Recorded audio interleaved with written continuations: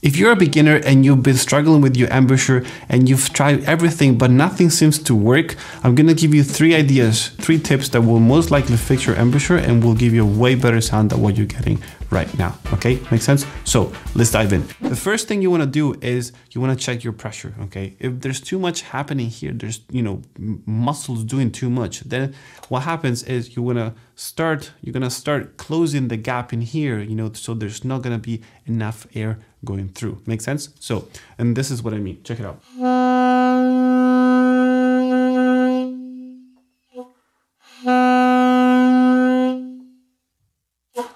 What I'm doing is I'm starting my note the normal way I play, and then I'm starting to close and close and close and close and close and close and engage my muscles just until everything is closed and there's no air going through, okay? So if your sound is weird and funny and it's just not the way you want, it's probably one of the main causes that could be that there's too much happening in here. So there's just you biting, there's too much engagement from the muscles and the embouchure in general, okay? So you wanna relax that and you wanna go into the ocean sound. Just check out the ocean sound video that I've done. I'm gonna put the link below in the description as well, so you can check that out, okay? It's basically how to teach your body to stay relaxed and just have the right amount of tension that you need. So essentially is that. That's a great starting point to do. So you wanna check your pressure. Also, you want to check your pressure or position of your chin. Okay, that's the second thing that we're gonna take a look at. The chin can really make or break, let's say, your sound. Okay, because of this thing. Check it out.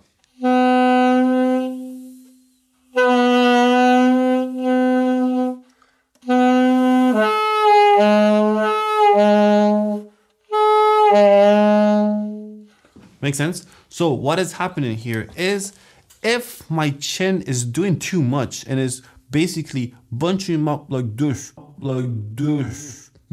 and putting on my pressure against the reed like that, what is happening to the reed is just you're bringing the reed closer to the mouthpiece and there's less space for air to go through, okay?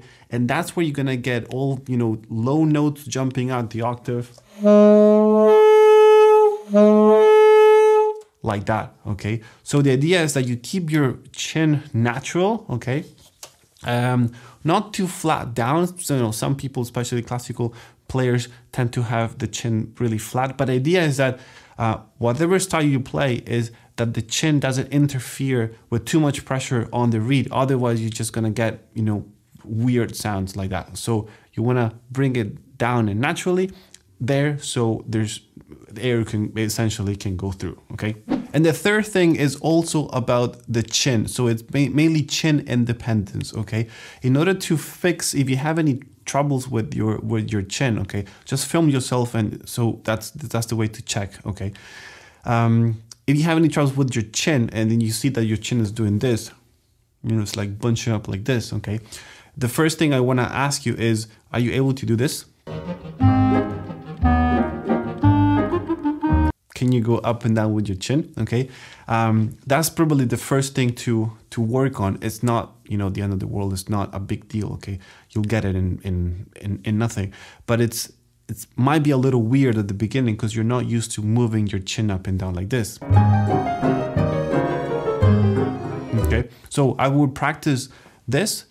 Once you're able to just kind of unlock the muscles in here, it's going to be easier for you to actually bring the chin down to a more natural position and avoiding that chin to interfere with, just broken my reed, interfere with the actual reed and airflow.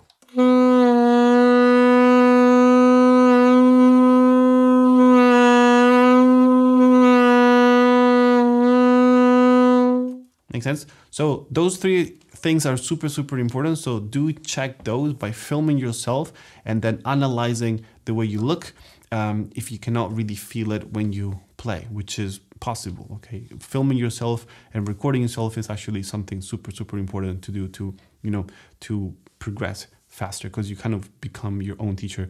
And anyway, so that's another topic for another video. Okay, cool. So hope that made sense. Leave me a comment here below with, you know, questions or comments, and share things about your saxophone progress. And I wish you happy practice. Don't forget to subscribe if you haven't done so. We're starting to become a really great family here on YouTube on this channel. So I really appreciate that. And happy practicing, and I will see you very soon. Bye-bye.